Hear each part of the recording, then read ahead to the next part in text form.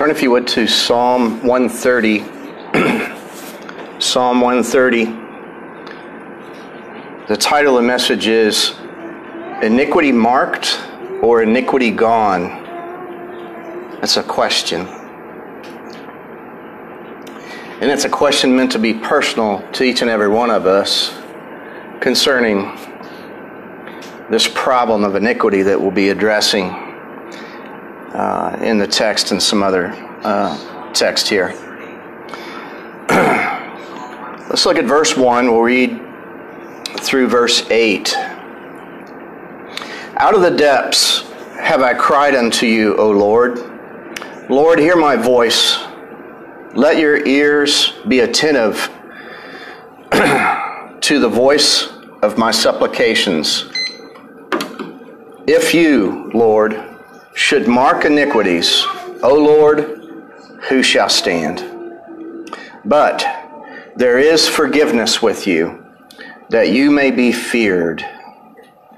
I wait for the Lord, my soul does wait, and in his word do I hope. My soul waits for the Lord more than they that watch for the morning. I say, more than they watch for the morning. Let Israel hope in the Lord, for with the Lord there is mercy, and with him is plenteous redemption. And he shall redeem Israel from all their iniquities.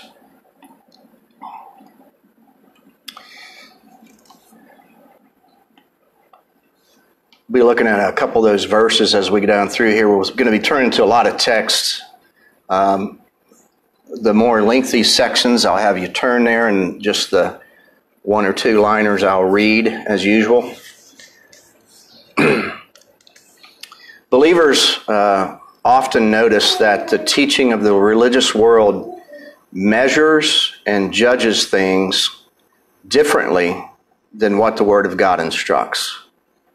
As we read the Scripture, I think we see that all the time. We'll have explicit instructions in, I am the Lord thy God, this is how I am, and this is what you're supposed to judge things by, the way. And then we see the religious world attempting to sometimes model that, and then we have been given grace to see through that and avoid that. We know that the Lord God is absolutely perfect in his character. We know both him and his ways are both perfect. We know that the way that he measures things and judges things is done in perfect truth. No lie, no error, no cheating. It's perfect, flawless. He's holy, he's righteous, he's just, he's good, he's faithful. All these character attributes is what causes him to exercise his ways and display his ways so that we can see him for who he is and see the consistency in the splendor of all his character. God Almighty he's detailed in his instructions. He is precise when he talks about his ways, and especially the way of salvation. He talks with precision. In other words, he makes a big deal about his accuracy and what he says about the truth. In all of his dealings, he's that way. We see also in the Word of God, there are these terms used to express the way that God does things and sees things and judges things. And there are these terms that deal with measuring instruments. Just a few examples we see. There's scales as far as in reference to balance. There's measuring instruments, whether it be a ruler or a square or a plummet, which I call a plumb bob. Some of you have used some of these things. I remember being a part of, in another different company, a quality department where people would bring their manufacturing measuring instruments to the quality center and they would be calibrated. They had to be checked because you can't be using bad instruments to measure, because if you do, you're going to build things wrong. God's salvation, the foundation of his salvation is secure, it's firm, it has a foundation, it's built on Christ, and it's measured and scaled and balanced perfectly, and it reflects his character. And we know, the more we study, that the importance to not deviate from that. And when we see that in God, that is something that we glory in, and it causes us to worship. And then we see who we are, and we see, well, that's a kind of a difference between him and us, you know. If you can imagine, sometimes when you see just people, sinful human beings that can do certain things, or that are good at keeping it together and that are organized, and you look at the things they do and you think, I wish I could do that. Well, just times that times a bajillion as far as God's concerned, and it's otherworldly, no doubt about it. You can't take it in, the difference that is between sinful man and a perfect God.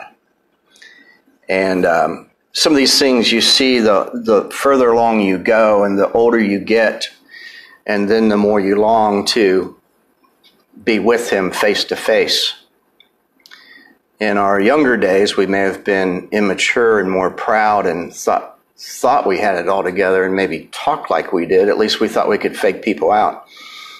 But, to me, the older I get, just the more transparent I want to seem to be. And if you come into it with humility, you don't have to upkeep anything.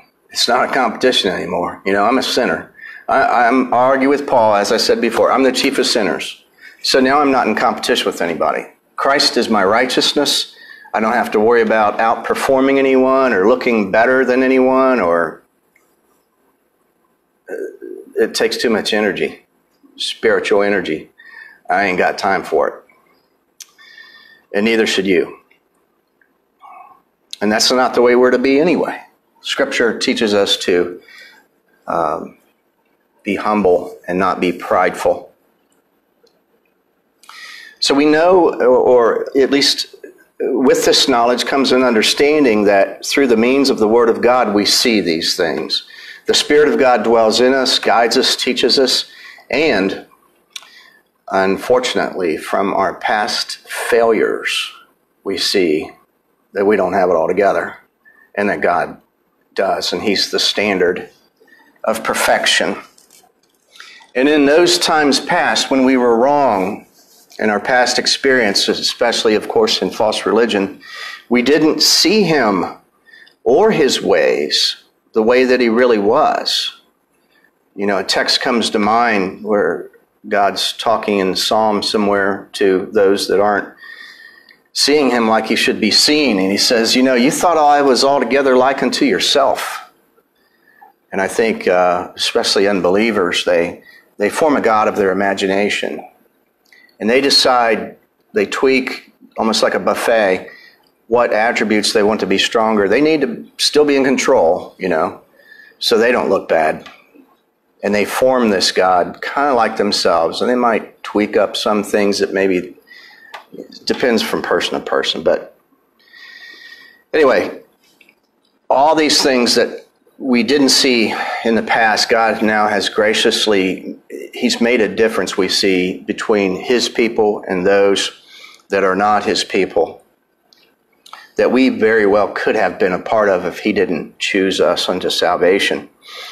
Today, with that thought in mind, I want us to see in the area concerning iniquity, how He made that difference between these two groups of chosen and not chosen. So, what is iniquity? Before we even get started in looking up some text, we want to look at what is it? What does that mean? I mean, that's a word that it's not thrown around on the street, commonly. So, the Old Testament, the Hebrew word is Avon. And really, if you look at it, it looks like Avon. So the conspiracy theorists can do whatever they want with looking into the Avon company, whether it's evil or not. But, and there's a lot of them out there right now listening probably. But it means perversity, evil, fault, or sin. And it comes from a root word that means to make crooked or pervert. And in the Greek, when the word iniquity is used, it is anoma. And it means illegality, wickedness, transgression of the law, unrighteousness. And it comes from a root word that means lawless, not subject to the law, or without law. So that's what iniquity is. Nothing in there is positive. It's all against God. Because one of the first points we're going to see here is that in God is no iniquity.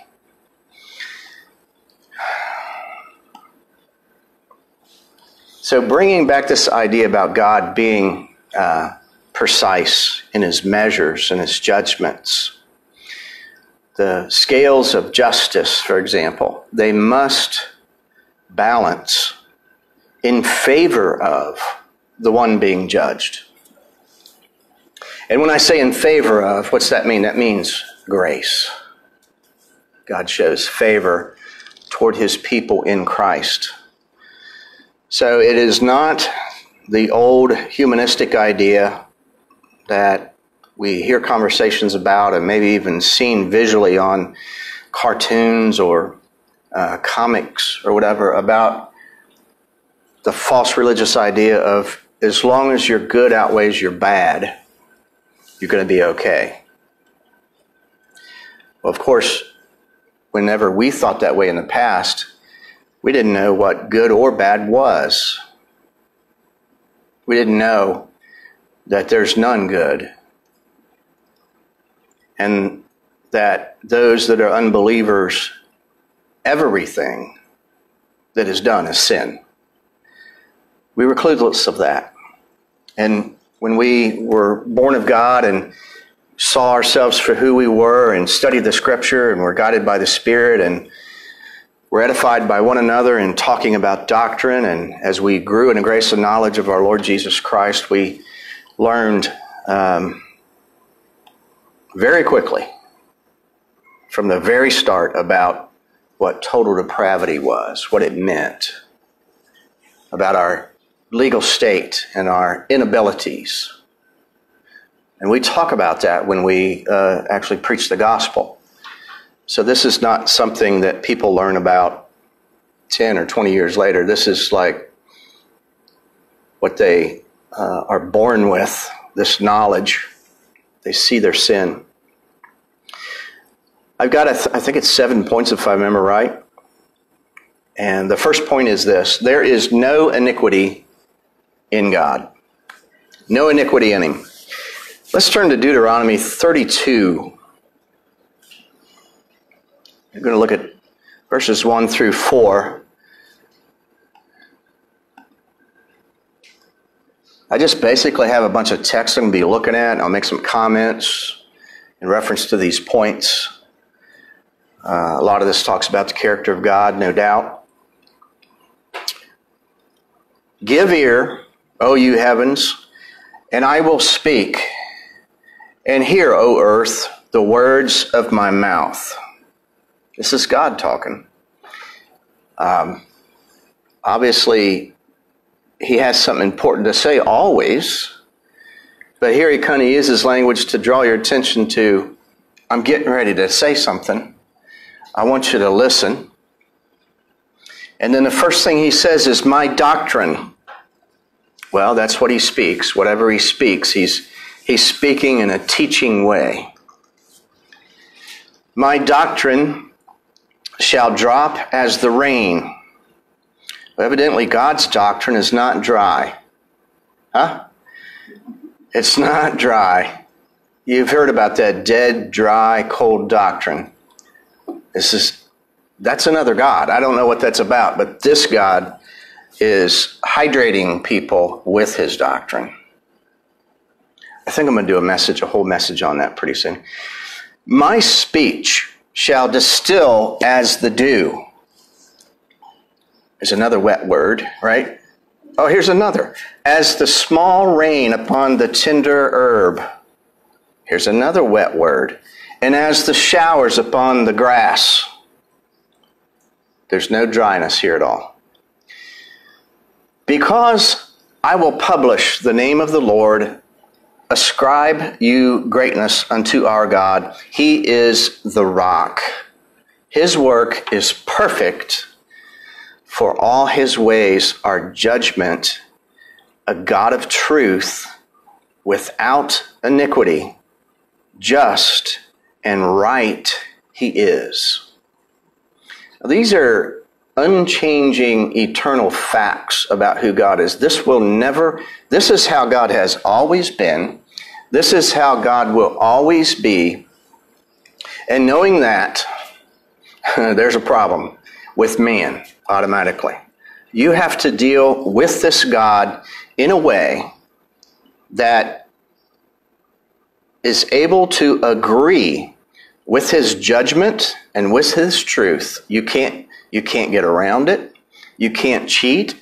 You are nobody special that you are able to somehow be respected above other sinners. It's not going to work. This is not your city or county or state court that you might be able to have a buddy involved or slip some money, or you know what I'm saying? It's not going to work. Perfection includes all these things: truth, no iniquity, justice, righteousness. This is him. This is who defines him.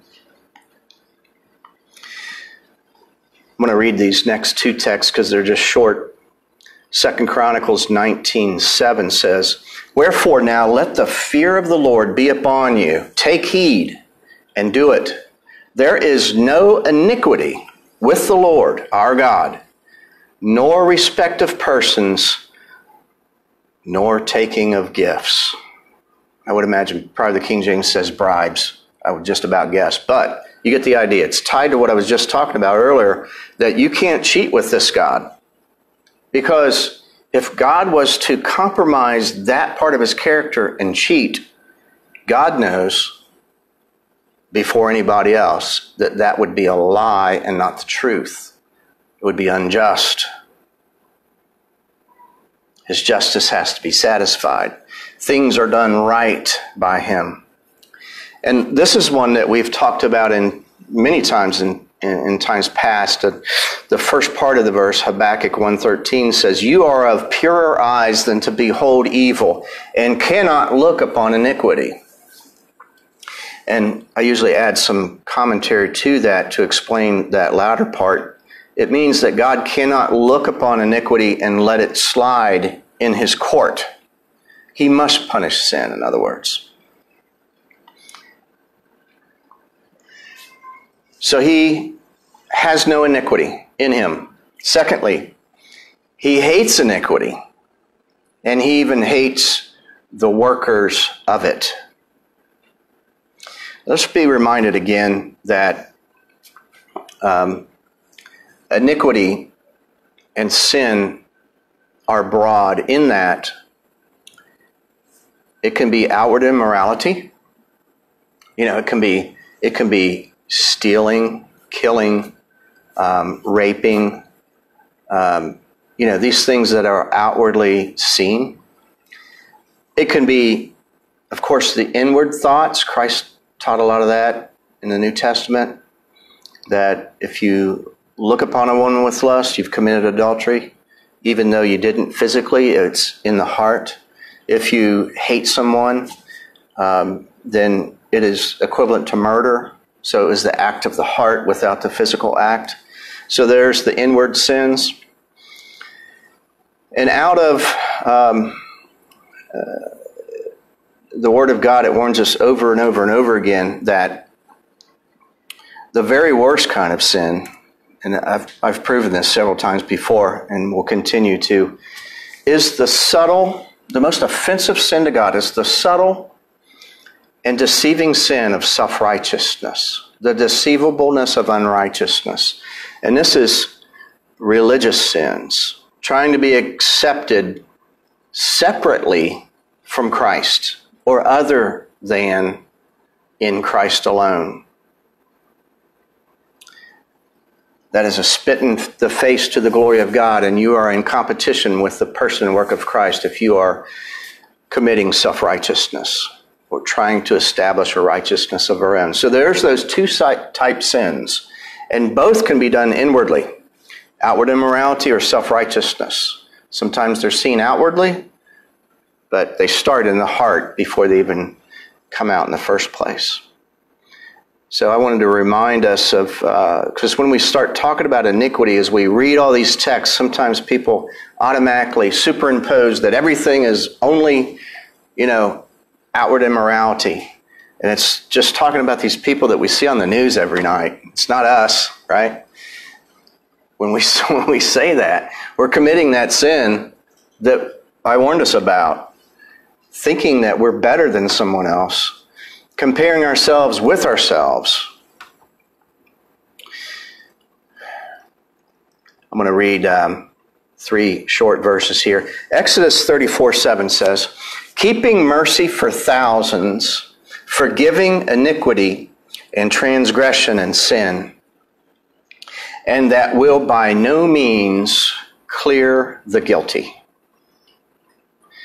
I'll read a similar one, almost the same thing in Numbers 14:18. "The Lord is long-suffering and of great mercy, forgiving iniquity and transgressions, and by no means clearing the guilty." Now notice, it said that by no means he will clear the guilty. So if he's going to clear somebody, guilt has to be removed. When guilt's removed, he can clear somebody. But until then, he can't clear them. This goes back to his ways are just and righteous, and he doesn't lie. All of his judgments are in truth. Here's a very popular one we're very familiar with, Psalm 5:5. "The foolish shall not stand in your sight. You hate all workers of iniquity." That's people. Not just the iniquity, but workers of iniquity. We hear from false religion all the time, God hates the sin, but loves the sinner. And then he ends up sinning in hell, which we struggle to try to figure that one out. We probably used to even say it, and we didn't, we were dead, zombies, religious zombies. Turn to Psalm 14. There's 4 verses there I want us to look at. Part of this is repeated in Romans 3. Paul quotes part of this text here. Now remember, we're still under the section of that God hates iniquity and the workers of iniquity. Psalm 14:1. "The fool has said in his heart, there is no God." Now, notice if you have a Bible that makes a distinction with italics, the word "there is in italics, which means it's supplied by the translators. And, sometimes when I see italics, I think, well, that makes sense. Probably helps us understand some things. But if you take that out, the fool has said in his heart, no God, as a rebellious answer to whatever God says. Now, either way, it's bad. And I'm not a language expert to tell you which one to think about, but I think we can think about both because they're both true. I'm not saying that all texts have multiple meanings, but either one is condemning. They are corrupt. They have done abominable works. Now again, when we see these terms like abominable works,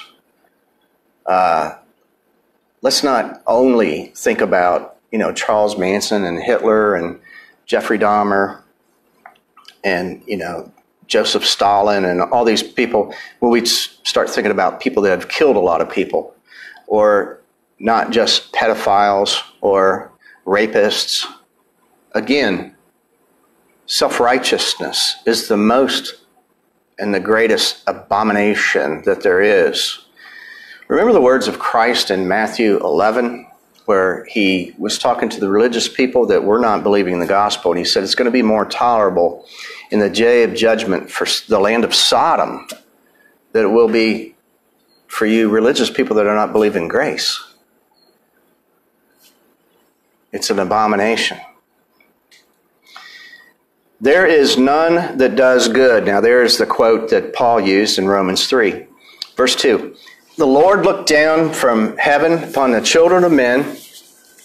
I think we talked about this in our Chosen in Christ series when we talked about the Armenian version of foreknowledge. God looking down through the future to see what he would see and make a choice based on what he would see.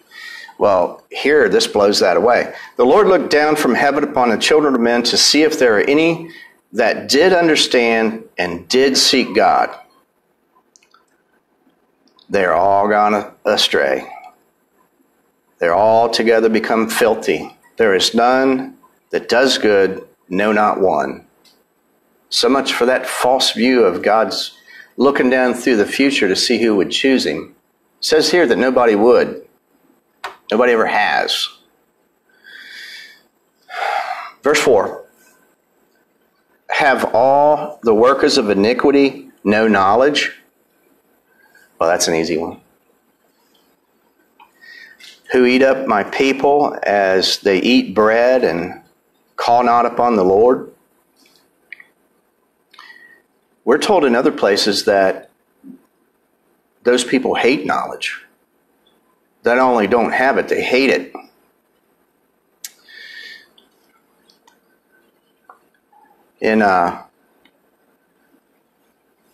Go to Hebrews chapter 1 while I read this verse. Matthew 7, we've worn this one out before, which we tied in with Psalm 5:5, where it says that God hates all workers of iniquity. Matthew 7:23, then I will profess unto them. This is the guy that said, Lord, Lord, haven't I done this, that, and the other, all these good works. I will profess unto them, I never knew you, which we know that word knew has to do with affection or relationship or love. I never knew you. Depart from me, ye that work, there's the word, iniquity.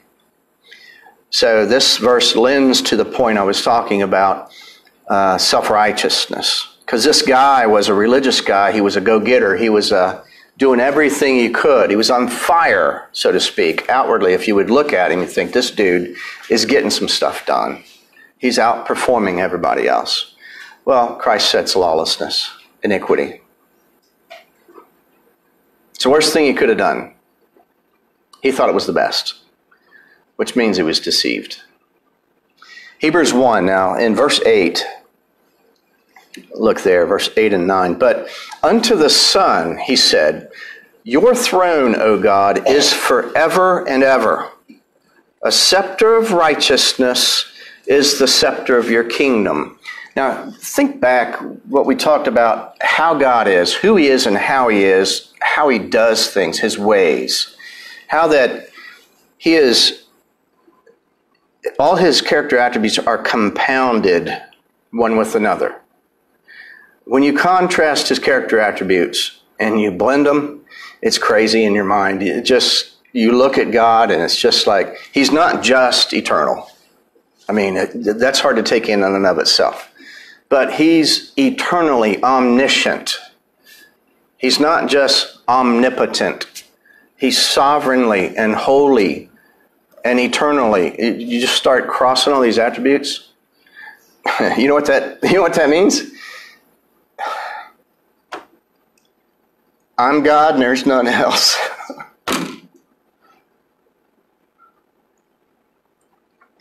But he rules and he sits on his throne and he has the scepter of righteousness. And what he's saying is, what I do in a righteous way. Otherwise, I wouldn't have this thing here that shows my power and how that I do things. So when the judge, who Christ will be the judge in the end, when you approach his throne, he's going to have this scepter of righteousness. It represents something, whether or not it's a physical thing or not. Maybe it is, but when people look at it, it's going to be like, uh-oh. I didn't know this was going to be the guy that has this narrow and strict and precise way of judging. I thought he was altogether like unto myself.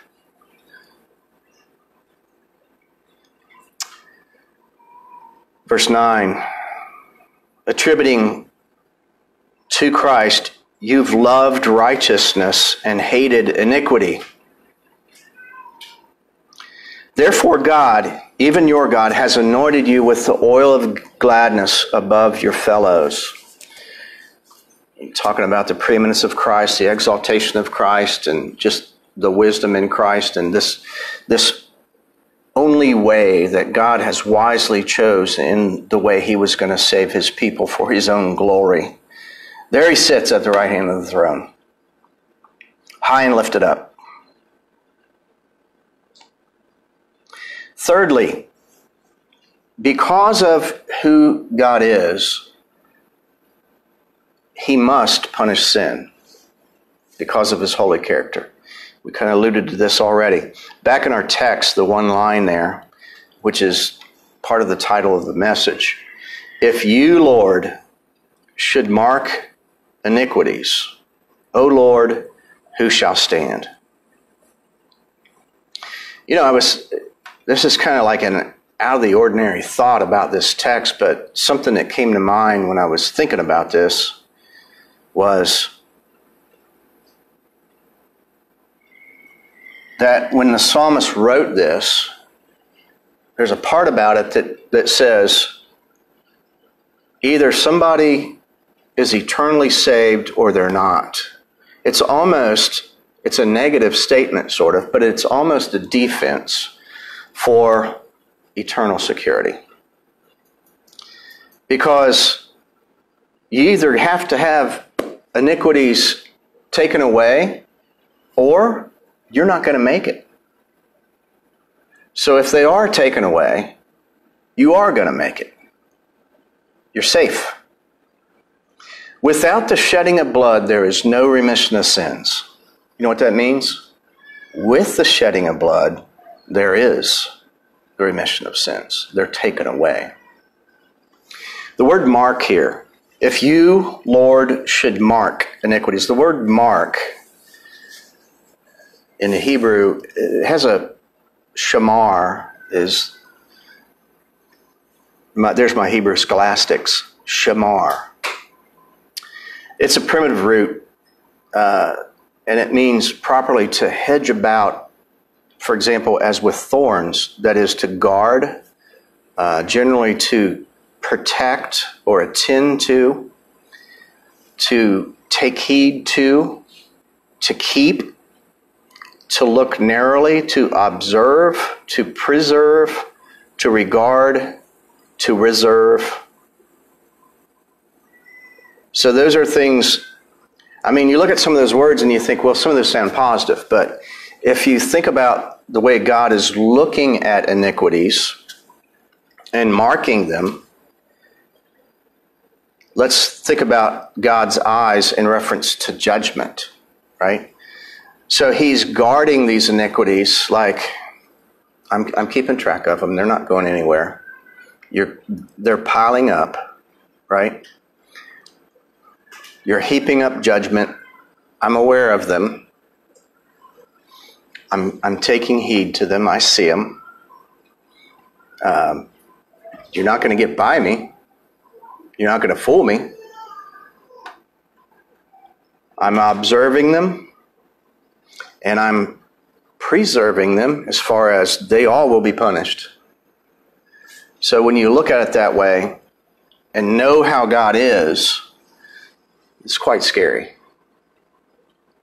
This is a God that is a consuming fire.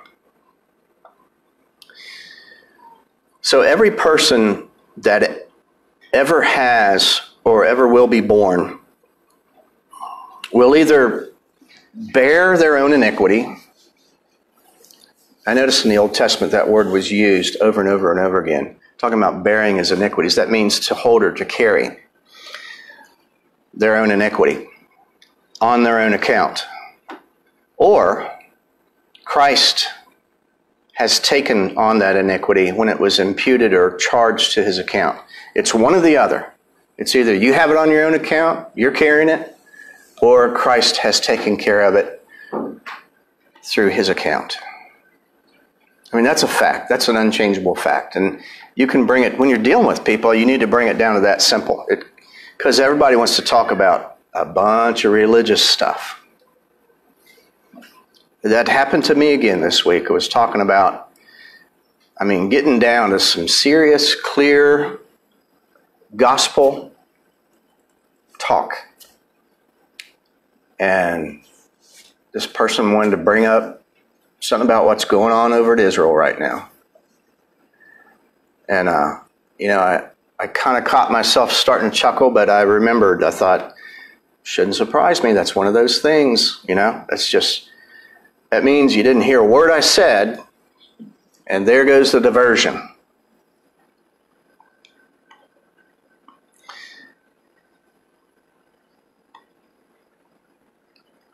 So we know that this is this thing of salvation. It's a legal matter.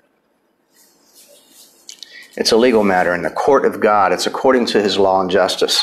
And we know, and we see over and over again, that God demands absolute perfection and nothing less. Nothing less. He's too precise. He cannot behold iniquity and let it slide. Turn to Psalm 25. Psalm 25, and let's read verse 7.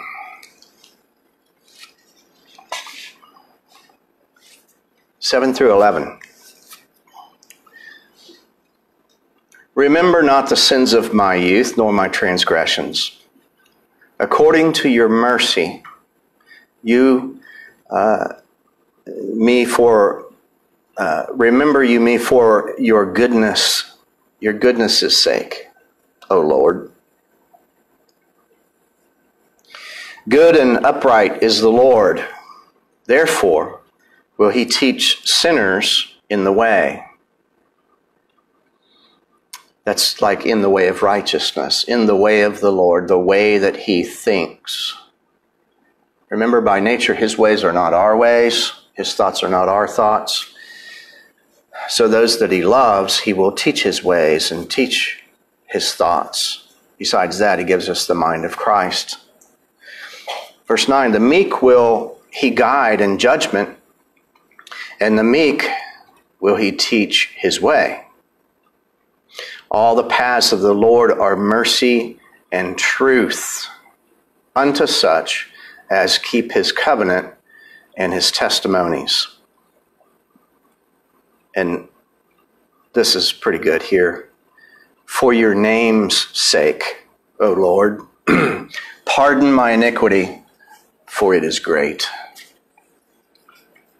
Kind of remind me of verse 3 of the song we sang earlier. My sin, oh, the bliss of this glorious thought. My sin not in part, but the whole. My iniquity is great. Not great in it's okay. It's a lot. And you can say that with knowledge of knowing who that it's against and what iniquity requires to remove. It's a big deal. So it must be done. And this is I've capitalized on this in the past. And in reference to that, this whole thing of salvation is Godward. It's for his glory. God must do something for himself before he does something for me. God did not create the world because he was lonely. He wanted to have a bunch of sinners that he could hang out with. No. He created the world so that he could glorify himself in the death of Christ. And in the meantime, those means involved was bringing sin into the world, getting rid of most of those people, and keeping the ones that would be the trophies of his grace, not because of them, not even necessarily for them, but for his name's sake. Most people, they don't even think of that. That point is probably lower on the list than when people pray. They don't even thank God and worship God and praise God for who he is, but they're asking for stuff. Not that I haven't done that. But this we're missing out when we don't look to all this as for his name's sake, for his glory's sake. Pardoning my iniquity is a nice benefit. But again, it's to his glory. And if he didn't do it the way he did it, because I know how we would do it, how we've tried to do it, by trying to do something ourselves. And we're not qualified to do it. So when we see that, we see his wisdom, we see his name, there's salvation in his name, we see his glory, and we see that he's put out ahead of us. Well, he's a jealous God. We've talked about that before. Not many people that I hear, they don't talk much about that. That's a big deal. God's a jealous God. Some people would say, well, he's an egomaniac. I was talking to some guy that pretends to be a sovereign grace preacher, and he was griping about the absolute sovereignty of God and reprobation. And he was wanting to take that away and soften that. You know what comes to mind? God's a jealous God. Don't mess with that. That's mine. God gets ultimate credit and glory for the condemnation of the reprobate. Now, if you're not happy with that, you need to warm up to it, because it's to the glory of God. It's for his name's sake. It's part of who he is.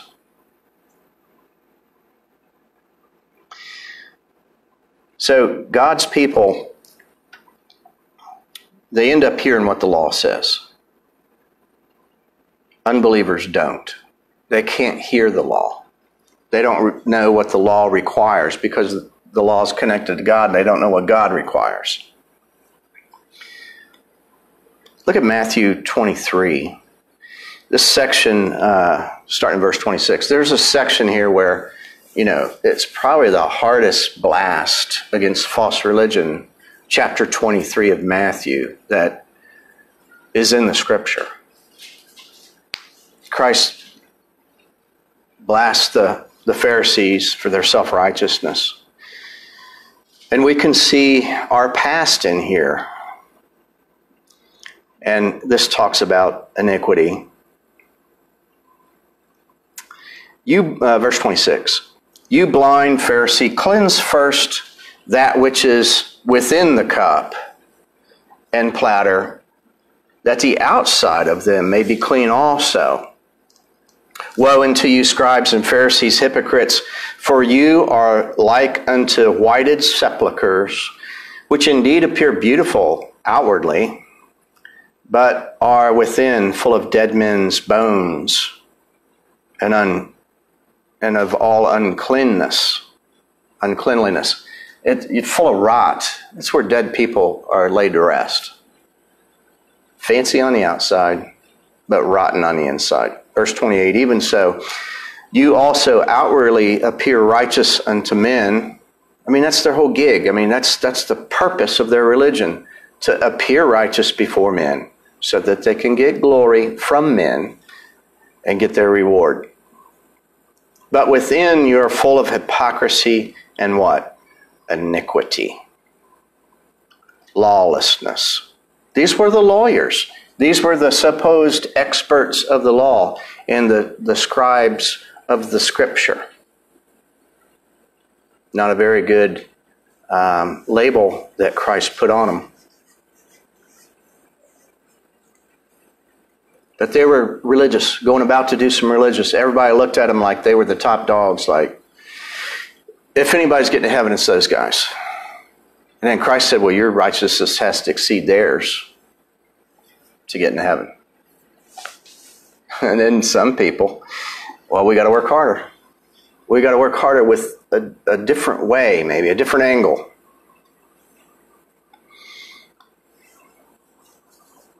Hey, I know. How about we're saved by the Spirit and then we are made perfect in the flesh? We're able now, we've been equipped to keep the law.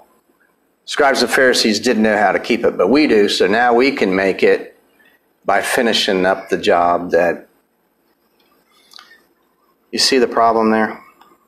Fifthly, the only way to have iniquity forgiven is to have our iniquities marked on a substitute.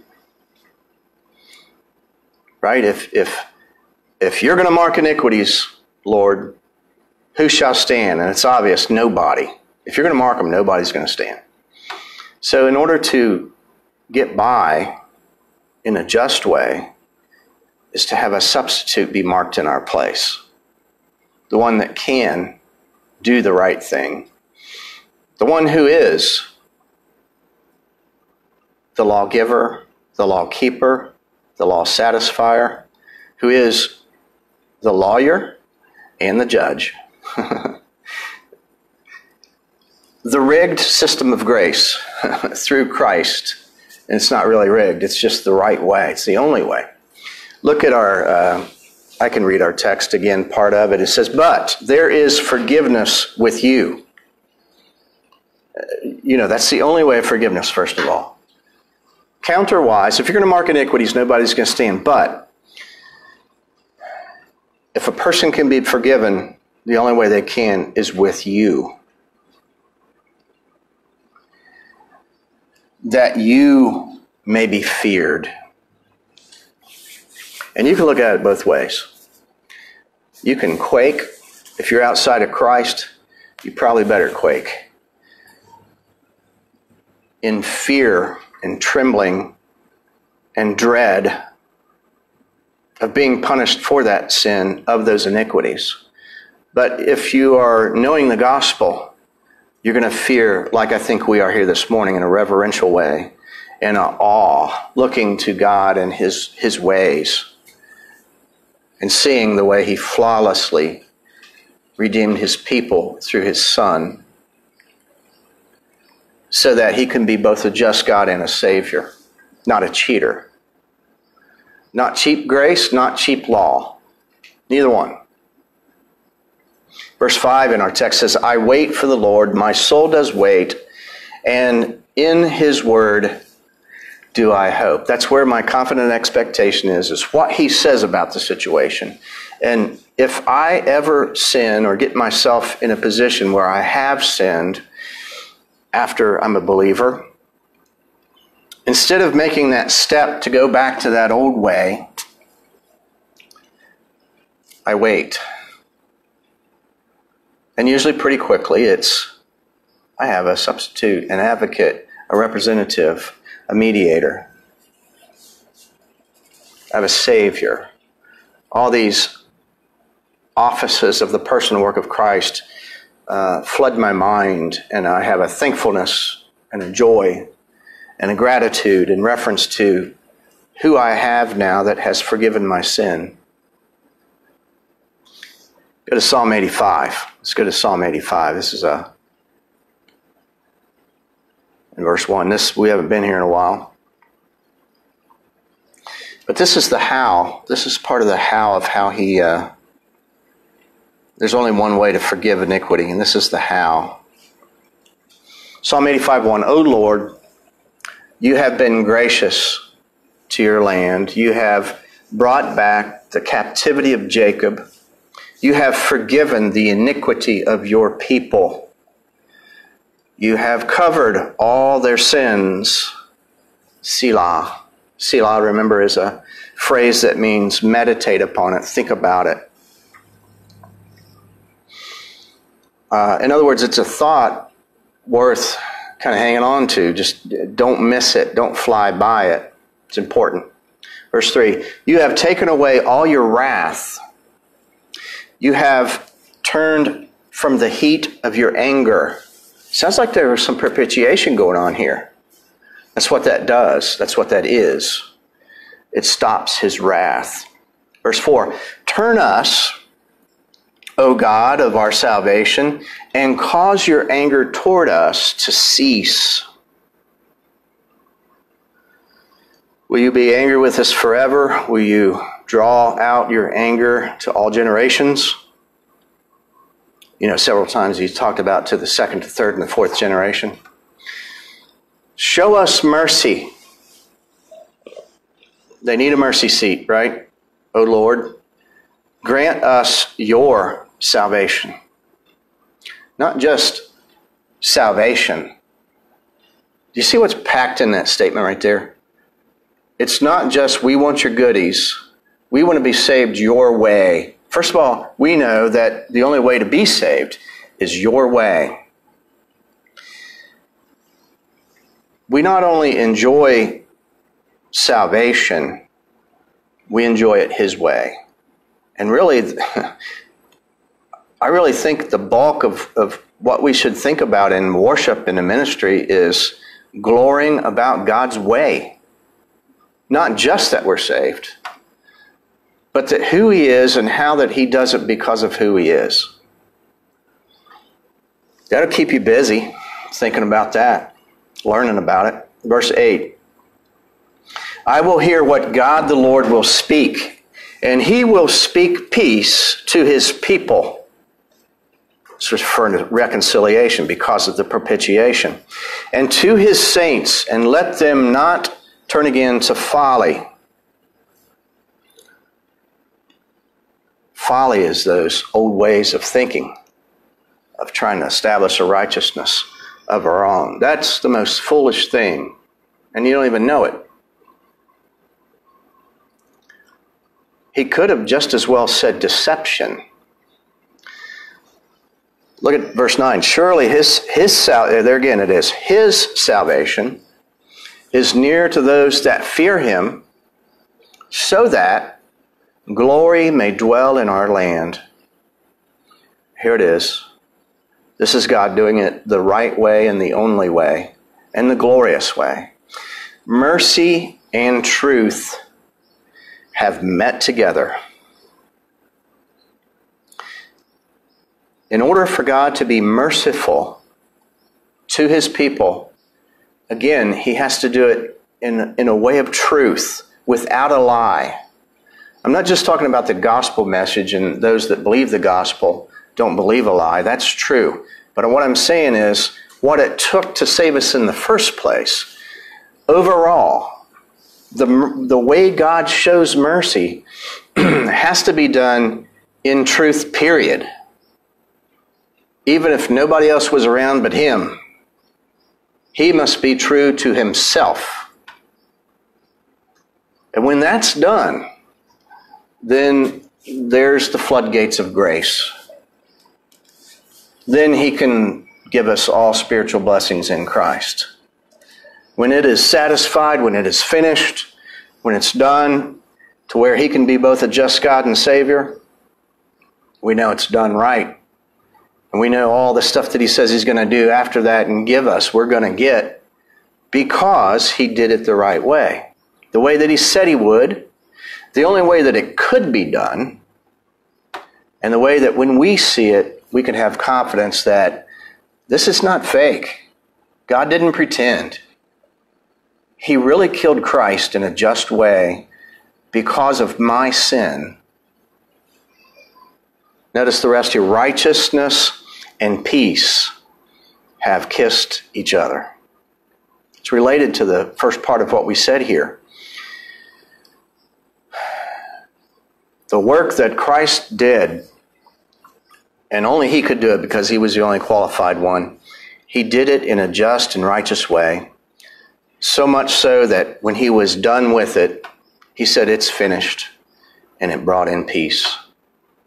It brought in peace. We're familiar with Isaiah 53:6. It says, all we like sheep have gone astray. We have turned each one to his own way, and the Lord has laid on him That's referring to transferred on him, charged it to him, imputed. The iniquity of us all, referring to his people. Go to Daniel 9:24. I'm getting close to the end here. This is the last verse in point 5. We've got 7 points. Daniel 9:24. Those prophecy freaks that don't know anything about the gospel will come here and I don't know what they talk about. I don't even care. But here's the gospel in this right here. Daniel 9:24. 70 weeks are determined upon your people and upon your city to finish the transgression, to make an end of sins, to make reconciliation for iniquity. And what? After that's done, what does that do? To bring in an everlasting righteousness, to seal up the vision of prophecy and anoint the most holy. Now, people can write stupid books and make movies over that, and it has something to do with what it doesn't have to do with. Go ahead. Gospel's in there. This had to happen here.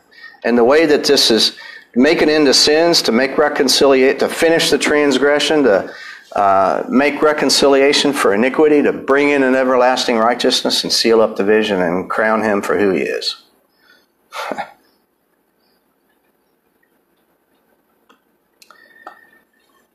Sixthly, that sounds, I couldn't put a TH in there. Number 6, those whose iniquities are covered are not imputed to them. And I want us to think about assurance as we think about this. Go to Jeremiah 31, and I will read Isaiah 40.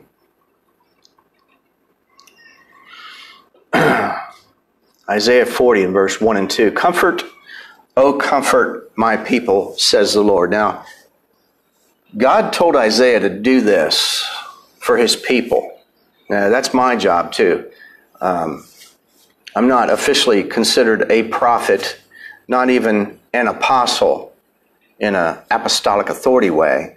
I have the prophets and apostles' words, so I speak with their authority. And what God tells me to do is comfort his people. I'm not going to assume something on people that they're converted by me bringing in some watered down gospel and say, I just feel sorry for you people. Here, take this watered down gospel and I'll just speak words of comfort to you. And in the end, you're going to be condemned because I'm a false prophet.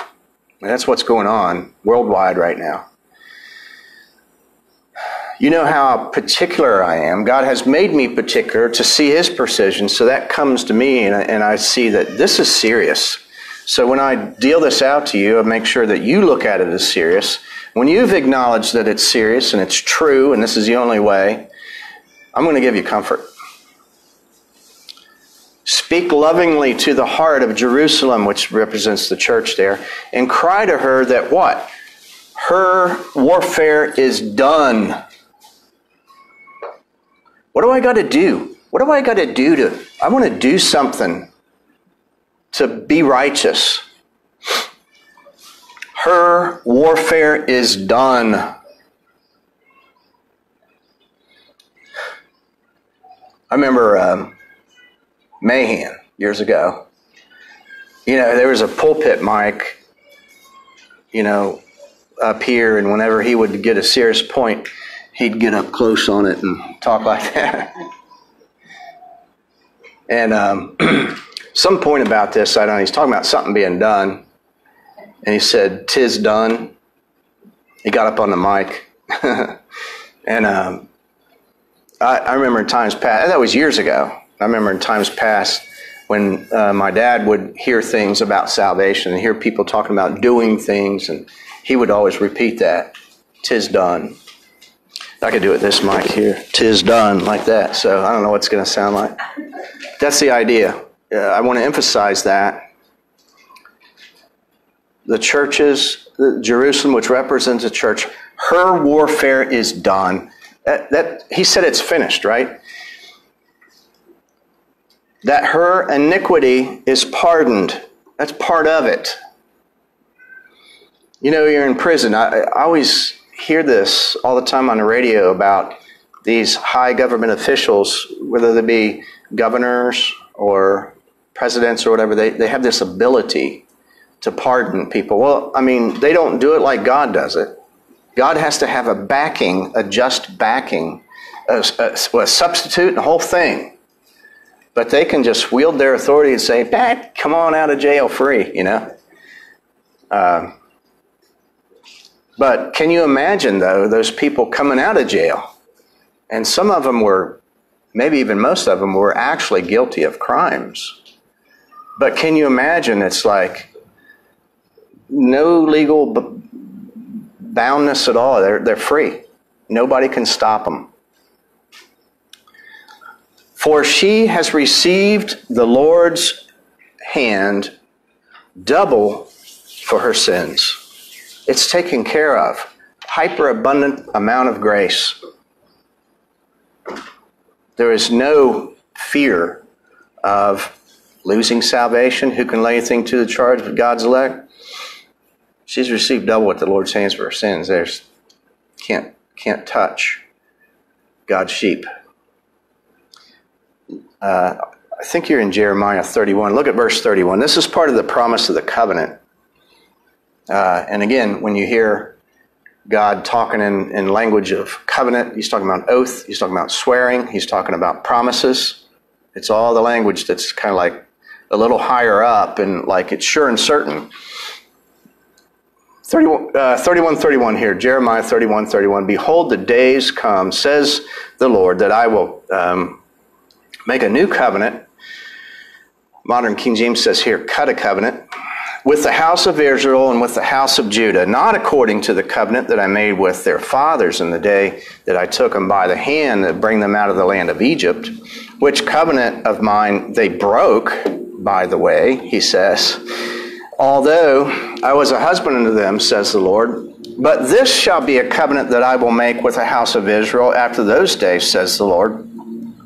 I will put my law in their inward parts, and I will write it on their hearts, and I will be their God, and they shall be my people. And they shall no more teach man his neighbor, and each man of them to the greatest of them. I got lost there. Each man his brother, saying, know the Lord, for they shall all know me, from the least to the greatest, says the Lord. For, or because, I will forgive their iniquity. And what else? I will remember their sins no more. This is a covenant. This is a promise. This is a sure and certain thing.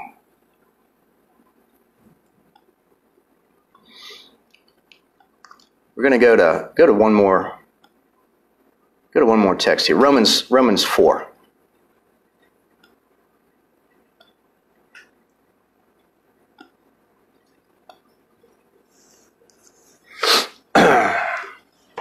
In verse 1, what shall we say then that our father Abraham has found according to the flesh? For because if Abraham was justified by works, he has a reason to boast, but not before God. God doesn't do that. He won't let Abraham do that, in other words.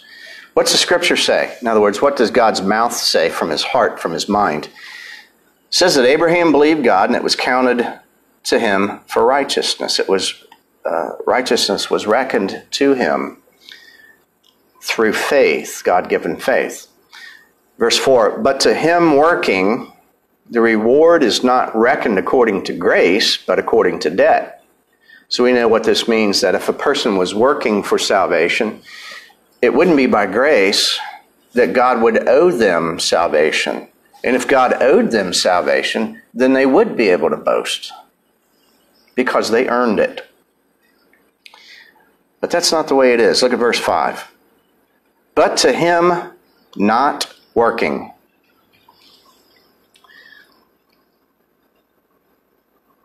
It could have just as well said, but to him unconditionally.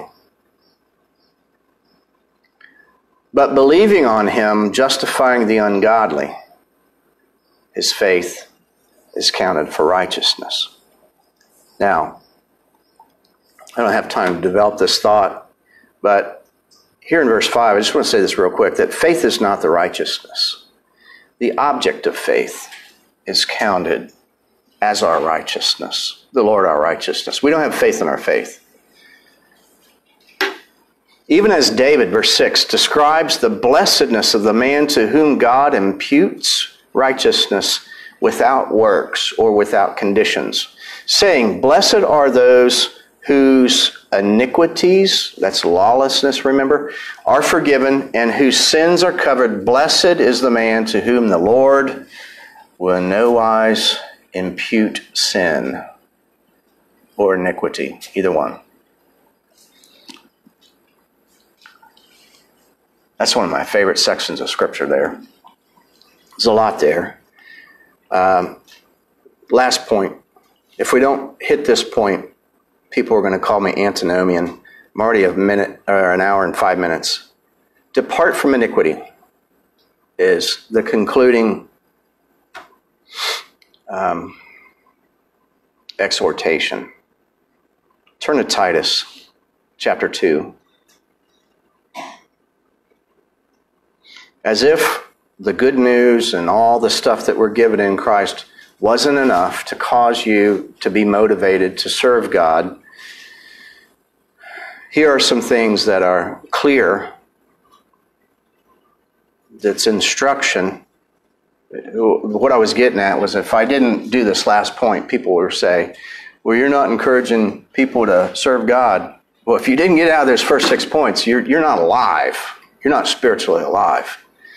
If grace doesn't motivate you to serve, Titus 2, teaching us that denying ungodliness and worldly lust, that we should live soberly and righteously and godly in this present world, looking for that blessed hope and glorious appearing of the great God and our Savior, Jesus Christ. It goes back to the gospel stuff too. It says, who gave himself for us, substitution, that he might redeem us by his blood, right? Purchased us from what? All iniquity, and purify unto himself a peculiar people, zealous of good works. God's people are eager to serve him. They're willing to serve him. They want to serve him. And they do serve him in different capacities. But before we do anything, the gospel knowledge of the fact that we are already accepted in Christ must be in place and able to operate by the proper motive in serving God by faith and love and in gratitude cheerfully. If you don't have that straight, that we're not serving to stay out of hell or get to heaven, that we're already completely 100% accepted in Christ. We can't be any more accepted after we believe the gospel. It seems like some people say that you can progressively get more acceptable. It's scary, isn't it? But false religion, what they'll do is just that. They'll use fear, manipulation, and we know that causes you to look inside for a personal righteousness, personal holiness that's your own. It's your own righteousness. Can't be doing it. So I hope there were some things there that caused us to think maybe deeper into who God is and his way and an appreciation and gratitude in reference to removing our iniquities, not marking them, because we know if they were marked, we're done, we're goners. And we know that we can't remove them ourselves. Nobody can. And the sad thing is we know people that they're religious, they're getting crazy with their religion, but we know that in the end, if God doesn't give them repentance from their false religion and grant them faith in Christ alone, they're going to face God at judgment, who's not going to be cheating at judgment. He's going to call them out on their iniquity. Any questions or comments?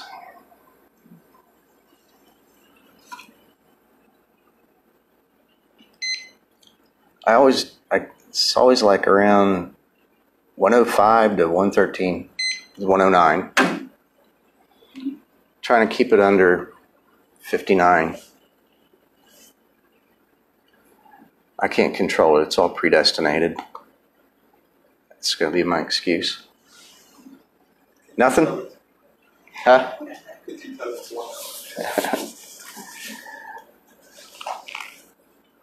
It's the purpose that is within himself.